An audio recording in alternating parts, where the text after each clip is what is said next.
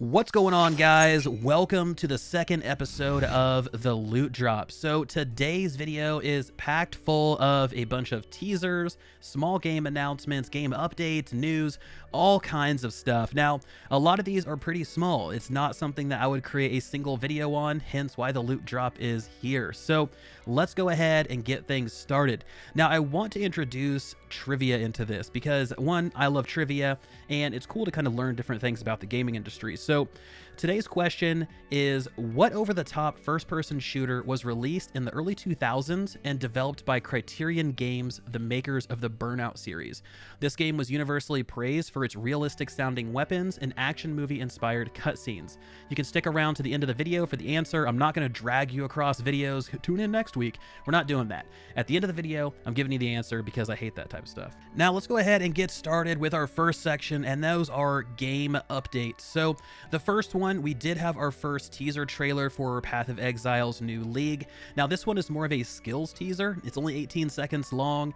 A new league is coming July 23rd. The league reveal is going to be on the 15th, and they didn't really show off any of the league mechanics, which a lot of people in the comment section were pretty much just trolling, saying this is a skills teaser. This isn't a league teaser or anything like that. You're just showing us some new skills or new ways to use skills. So cool stuff there. All the links to everything is in the description below, so feel free to click and check that stuff out. Now, the next big one is WOLCEN related. So WOLCEN dropped their roadmap from now until the end of the year, and they kind of laid everything out that we can expect to see. And yes, controller support is coming. They officially have a time frame for it, which we'll get to here in a moment. And they laid these out in different content patches. So content patch 3 is coming in early July, probably over the next couple weeks. And this is going to bring a summons overhaul. So one of the big things for WOLCEN that people liked were the summons. However, the summons didn't really work out that great. They ran behind you, which was strange. They didn't run in front of you. So if you were a super squishy character, you basically got blown up before your summons even got there. So what they're going to do is they're going to do a complete cosmetic overhaul with new models, animations, visual effects, to be more kind of in line with their vision, new skills and mechanics. These summons are going to automatically respawn now, which is great, so you don't have to manage them as much. Nothing was worse than, like, you're in the middle of a boss fight and your tank dies, and instead of, you know, there being like a 5-second cooldown and then he comes back, you had to click it to bring him back to life. Sometimes you just don't even realize. You're like, you know, everything's happening, all the visual effects and spell effects and everything. You don't realize that your tank's dead. So having them come back automatically is going to be great. You can now see their damage in tooltips and on screen. And finally, guys, this is a big one. They will now scale with character equipment in your Gate of Fates nodes. So we will finally have an in-game viable summons build, because up until this point, they kind of scaled off of themselves, their own skill modifiers, and now they're going to scale off of that equipment and your passive tree nodes. So that way you can go out and grab some more agility, and that's going to help increase your archers, or you can go grab some more ferocity, and that's going to help your kind of melee skeletons. So all of those things are going to apply to summons, which is great. And then again, we're going to have new maps, we're going to have new skill damage types, another new set of cosmetic armor for the end game system, and more quality of life improvements. They did just release a small hotfix that fixed things like Blade Storm. It made potions able to be used off of global cooldown, and they cancel your animations, so they're used immediately.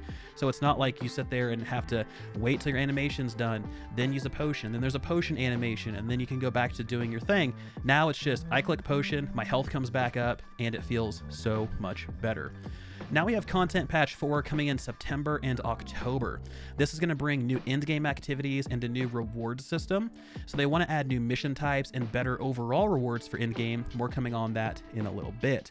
They also have new enemies, new maps, again, new skill damage types, new cosmetic armors. And now in content patch 5 coming in late November to early December, we're looking at new maps, new enemies, and controller support. So they did confirm that they have a dedicated team working on controller support specifically to make sure it feels good, it works well, it's reliable, and it makes sense. So this is something I know a lot of players are really waiting on. Like, I don't want to dive into WOLCEN until controller support's there.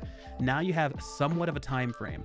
Now, of course, there is an asterisk on this of, we want to make sure it feels good. We don't just roll out some crappy support. So this could get pushed back or maybe even pushed forward if they feel better about it. They also announced some big changes coming to crafting at a later point. They kind of sound like they want to overhaul this system again, maybe make it a little bit easier to understand, more traditional. Again, more bug fixes, and they're continuing to add quality of life improvements. Again, back to that hotfix they just rolled out, they brought up all of the rewards that you can buy from vendors up to whatever current expedition you're on. So instead of them capping at expedition 118, now they can go all the way up to 217 or 187 or whatever you're currently on. You can actually buy relevant gear from the vendors, including Havar, the seasonal quartermaster that's in the town hub. So good stuff there. WOLCEN has slowly been kind of improving. I know obviously it ruined a relationship with a lot of players. I've been keeping my eye on it just to see if they were going to continue iterating on this or if they're going to abandon it, and it looks like they are choosing to iterate upon it and try to improve it to get it to a point where players actually want to spend time in it. So this may or may not influence your decision to jump back in, but at the very least they have a well laid out communication plan and a list of deadlines that they plan to hit. So good stuff coming to WOLCEN, but let's go ahead and keep things moving. So there's a new season for Warhammer 40k Inquisitor Martyr. I really wish they would just change that name to Warhammer 40k Martyr, but hey, here we are. This one is getting a new season that's all about the Void, and it's going to bring your regular kind of fixings for season, right? New items, a seasonal buff, feature improvements. But the big thing is something that a lot of players have been asking for since this game released a long time ago, and that is they're finally adding co-op to endgame.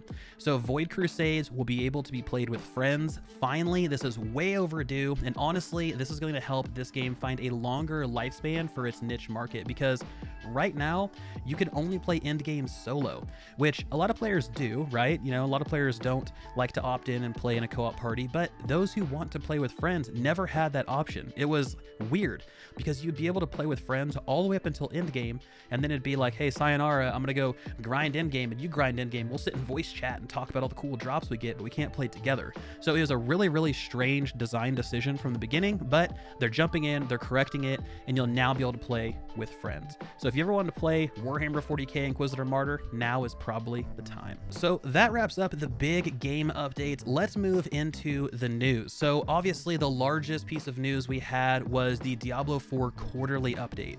And this time around, the Diablo quarterly update focused entirely on the art of Diablo. Things like character models, animations, the look and feel of environments, how they create their iconic dark atmosphere. Now, they did have a couple kind of pieces of information that we were able to pull from this.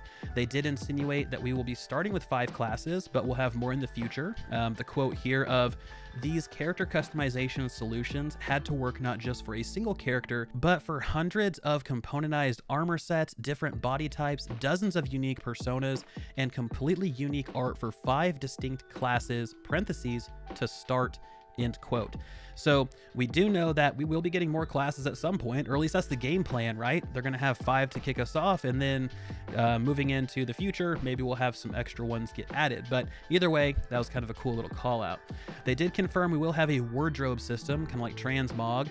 There was some new info on the dye system. You can change the color of all pieces of your gear individually. So if you really want to, you know, have a black kind of headpiece with a white chest piece and then black boots, you can change things using the dye system for that.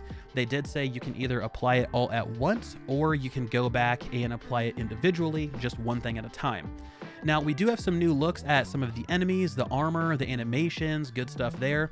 There's a lot of technical stuff packed into this one and a lot of artistic jargon, but it's a really, really good read. I do recommend checking it out if you want to know more, but if you're someone who really kind of cares about the nitty-gritty kind of min-maxing details about the items, the end game, the actual gameplay elements, this might be a little bit boring for you, but if you're someone who really likes to see how a game comes together through the use of art, then this is a fantastic blog article. So moving into our next topic, we do have an interesting development from Casey Hudson. So Casey Hudson is the former general manager over at BIOWARE, and he founded a new gaming company called Humanoid Studios. They're currently hiring a slew of developers and are, quote, aiming to bring innovation and artistry to players through an all-new IP. So if we take a look at the last 2 games that Casey Hudson had touched, we have Anthem and we have Dragon Age 4. Now I do believe he kind of messed with a little bit with the Legendary Edition for Mass Effect, but that kind of brings into the question, will this be something like an Anthem 2.0, where they'll kind of experiment or do something a little bit different, kind of taking that innovation piece a little bit more seriously? Or are we going to see a classic BioWare style game, heavy with narrative, dripping with that artistry that he's talking about? We'll have to see, but for now, like I said, he's hiring a ton of people. He did say we have a new IP. Interesting to see him kind of leave BioWare and then immediately kind of talk about his new thing that he's doing over here. Hopefully it'll end up being something good, but we're not going to know for another like 5 or 6 years most likely. So for now, we're just going to have to wait and see and focus on other things. So let's talk about the second biggest thing that happened in the kind of isometric action RPG world, and that's Magic Legends. So Magic Legends announced this week that they will be sunsetting the game this October. And this game never even left beta. Remember, it launched into open beta. It had a terrible review. I had my $200 pay to win kind of video on it, which by the way, they're refunding that $200, which is awesome. Not entirely sure why Perfect World would do that, just going off their history. But this marks another strong concept and a strong IP, a very, very well established and rooted IP that failed to hit the mark when Perfect World Entertainment is somehow attached to it. First, we had Torchlight 3, Torchlight Frontiers, kind of however you want to approach that. And now we have Magic Legends. So it just seems like anything that Perfect World Entertainment is involved in just doesn't ever really execute well. You have Neverwinter and Star Trek Online, which are decent games in their own right, but they're just heavy with pay to win, pay for convenience items. And that sucks. I really wish that we could have some games that are established like that without having all of those microtransactions injected into the core of those games. And to be fair, Magic as a whole, when it comes to gaming, just needs to shed the whole card mechanic thing. They need to create an actual RPG without leaning on that crutch. I would love to explore a world without seeing decks and cards all over the place. Like, just let me be a planeswalker and summon things and cast spells and be an actual character in the world, and have this weird card mechanic bolted on that just doesn't feel organic to what you're trying to create. So I just feel like those never do well, and hopefully in the future we can have something decent. But for now, Magic Legends is dead. If you spent money on it, check your bank account because it's going to be coming back to you. If you used any prepaid cards, they're going to refund those prepaid cards plus an extra $10 on top of it. So again, you're gonna have some money coming back at you. So let's go ahead and let's talk about some new games that were announced this past week, 2 weeks, because we're doing this every other week, obviously. So the first one is Space Punks. So this is a new game that was revealed this week that really kind of caught me off guard. I didn't expect to like it as much as I did. It's this kind of mashup of Borderlands meets twin stick shooter in a good way, and we don't know too much about this one yet, right? There's going to be some big announcements coming this coming week to reveal a little more about the game. So I'm going to keep my ears open, try to learn as much as I can about it. Hopefully we get to see some actual gameplay that's not stitched together and kind of like marketingized, but we'll have to wait and see. Next up is Death's Door. So this is one that again kind of flew under my radar a little bit. If you liked Hades, then this is a game you need to add to your list. Apparently it's not a roguelike, but it's still a challenging game. Mistakes are punished, victory is rewarded is kind of their mantra. So the premise here is you play as a crow, and this crow reaps the souls of the dead, and then one day while trying to go about your business, you know, just a regular soul-reaping crow, one of your souls gets stolen from you. And then you have to track it down through this unknown realm where things don't die. And you have to use your melee weapons and arrows and magic to overcome this whole army of creatures who have cheated death and have become incredibly powerful because of it. And as you play through, you're going to learn different ways to customize your character's stats. You're going to earn upgrades, become more powerful yourself, and it's a really, really cool one. So this is going to be launching July 20th. And like I said, those who got to play it out in the media industry are comparing it to Hades. We all know how awesome that game was. So the bar is ratcheting up on Death's Door. Hopefully it can execute and do extremely well, but for now we'll have to wait and see. And let's go ahead and move into our next game, and that is Anvil. So I'm going to admit, guys, this game, another one, completely flew under my radar. I missed out on the demo they did a few weeks ago, but for a short while, this was actually the talk of the town in my Discord. It felt like it was a more rounded and complete kill squad. Now, it is a roguelike game, but this one has a similar cycle to Hades and other kind of less punishing roguelike games. you head out into these things called vaults, and you're searching for valuables. And like you may have guessed, these vaults are filled with creatures looking to fight, kill you, take what they want, and players need to use any dropped weapons and artifacts to increase their chance of survival. So you can see a legendary weapon drop and pick it up, and it's awesome, and it clears screens, and it's great. But if you die, you lose all of your gear. You lose all of the equipment, the weapons, the artifacts that you found during your run, but you do keep that experience, and you can unlock permanent upgrades that are going to help you on your next adventure, hopefully last even longer, and get even more gear and more experience. This one has a lot of support, and a lot of people are really excited to get their hands on it. It is launching in September. It looks really good. Hopefully we'll get one more maybe demo or beta ahead of launch so we can dive in there and check it out. So guys, that wraps up all of the news, the updates, all of the new games, all that fun stuff for this week. But we do have one last thing to cover, and that's the trivia. So the answer to this was the game called Black. Now this game was an absolute stud on the PlayStation and Xbox. I remember picking this one up after seeing some gameplay on XPlay, right? Adam Sussler playing it, and being a massive first-person shooter fan, it did not disappoint. I had a great time with this one.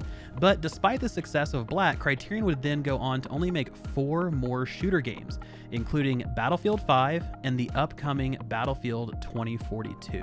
And it's kind of funny seeing how a studio that made its reputation off of a racing series game, Burnout, and now they're making some of the biggest first-person shooter games out there. You had Black, which was very well received. They made Battlefield 5, and now they're making the much anticipated Battlefield 2042. So cool stuff there. But guys, that wraps this one up. Thank you guys so much for the support. I really appreciate it. Let me know in the comment section below if there was a piece of news or something we covered that you really enjoyed. And also, let me know if I missed anything. Was there a massive update that I didn't cover here that you think more people should know about? Talk about it in the comments section below. And as always, guys, thank you so much for the support. This has been Vulkan, and I'll talk to you next time.